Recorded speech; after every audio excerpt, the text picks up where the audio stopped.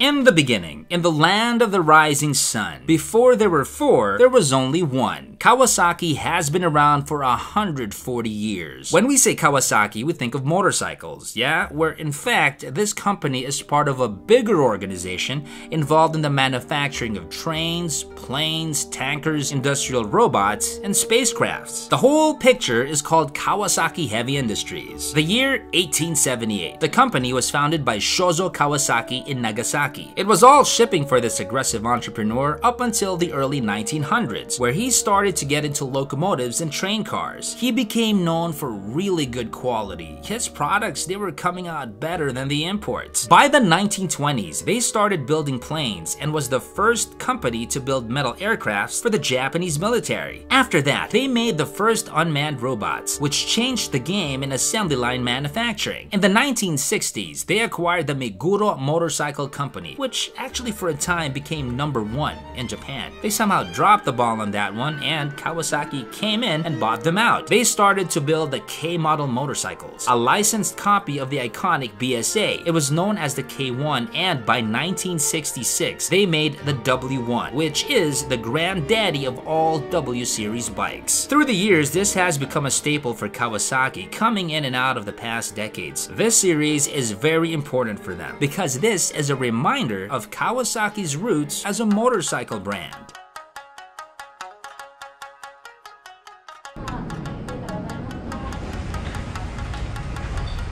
I've been to Japan many times, but this is the first time I'll be going out in the countryside on a motorcycle. This on a very comfy bike from Kawasaki. And we're off. Mr. J. Taruk. Makina. Forever partner, right PH. We're in Japan. So far, this is Tokyo, and we're going to a place called... I don't know where we're going, but we're very excited. There's a new bike from Kawasaki that we are going to ride. I'm excited to ride with Jay again. That's my Mitch. This is a 4-hour drive. We're gonna have lunch somewhere. Kapag tumibok ang puso. Stopover that we're doing here right now. Some of the Japanese, yeah. Arigatou gozaimasu.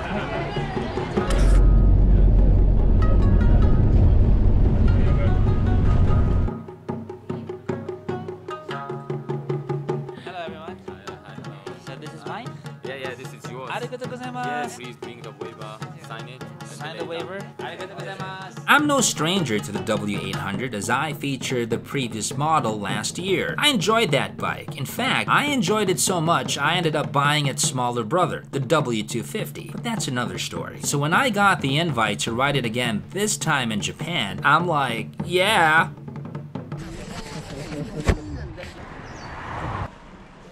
I didn't come close. Your fingers what? I was just telling you what a race I crashed in, and I tore all the ligaments out of my hand. What? So when I pulled my glove off, my fingers just collapsed, and I couldn't move them. I had to have them stabilized for 8 weeks without moving them. Okay. That's like a great topic here at the start of a ride. Okay, well I'm glad you're all right, man. Yeah, thank you. You're right in front of me, okay? No, I'm gonna be diving into corners on you. We rode a total of about 300 kilometers in 2 days. So at this point, we're doing like a little warm-up. We're trying to get used to the motorcycle first. Brakes already, I'm telling you right now, very responsive, look. And we're off. We're in Japan, left side. Remember. We rode through nice twisties at a relaxed pace with a bit of spurts in the highway. Oh my gosh, Japan is beautiful! Wow! Riding in Japan is awesome. Perfect weather, no camotes, just you, the bike, and freedom.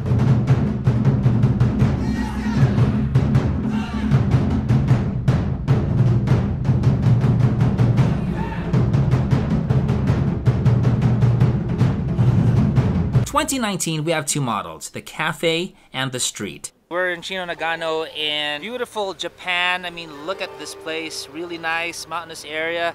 One of the best places in Japan to ride. Let's take a look at the new W800. That's the street right over there, and this is the cafe racer version. Obviously, the handlebars are different. You got a cowl going over there. I'm gonna be talking more on the differences between the old W800, which came out a few years ago, and this new W800. First off, the chassis. Kawasaki decided, let's not just, you know, do a facelift. They decided to reinforce the chassis to make it even more stiff. So that's a good thing. Of course, the seat. Between the two, you'll see the difference between the seat. Aha! Disc brake at the rear. That used to be drum with the older W800. It's ABS, dual channel ABS.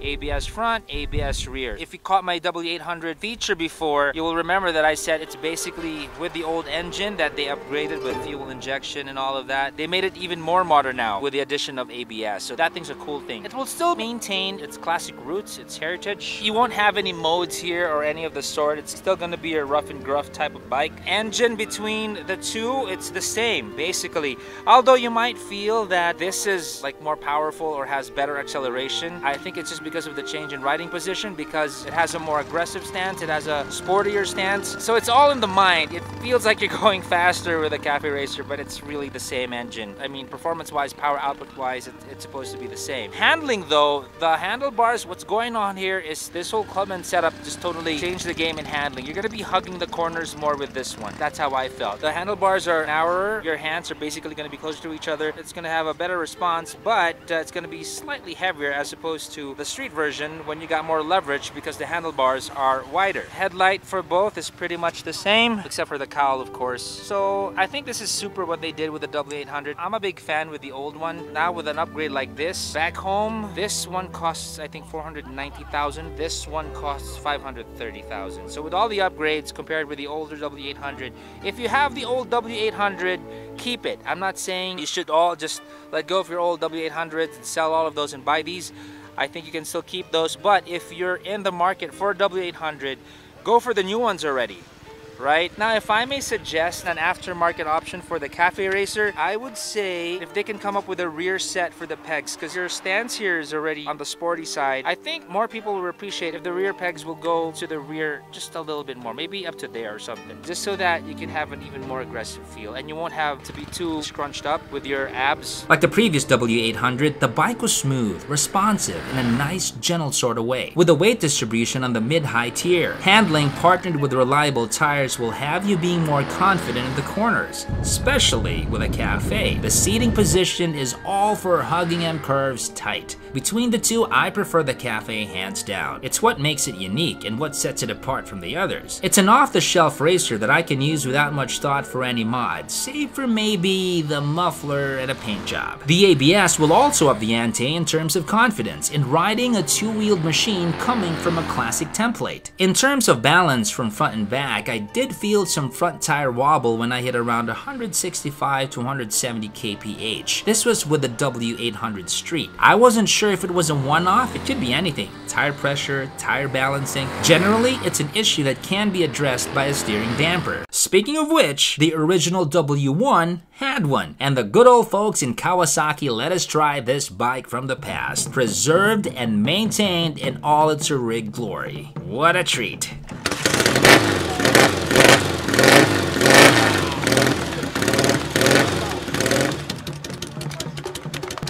We're gonna be riding this. It's gonna be a great treat. W1, that's the bike that started it all, and it sounded really great.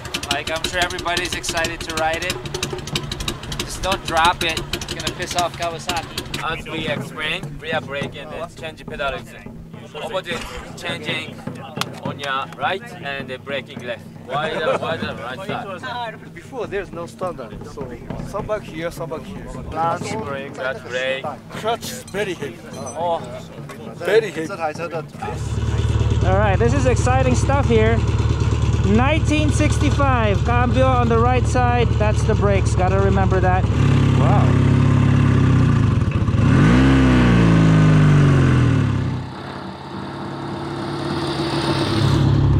Wow, this is so much fun. It's an old bike and it's running.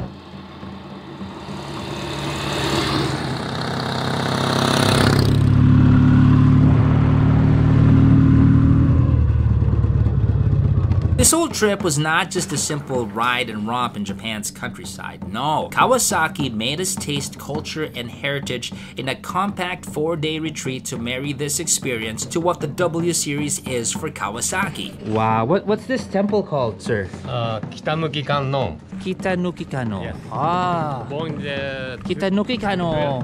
1200 years ago. What? 1,200 years old, folks. Look at that. Hi.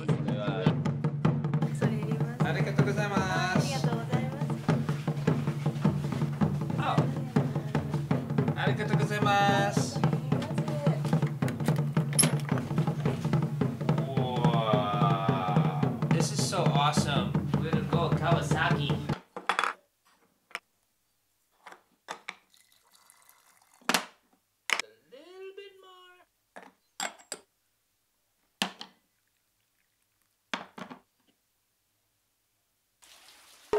Come on.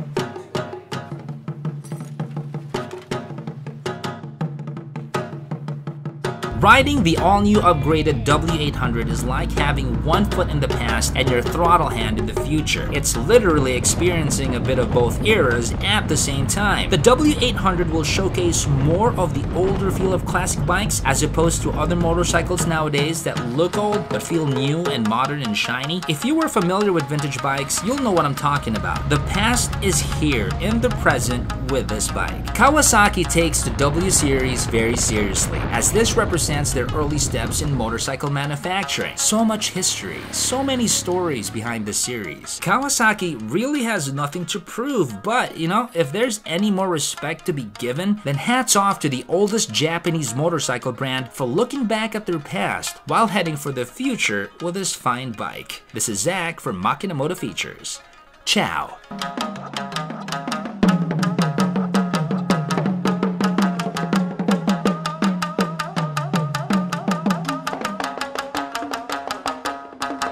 Sayonara. Arigatou gozaimasu. Ajinomoto. Ajinomoto, Kikkoman. Kikkoman.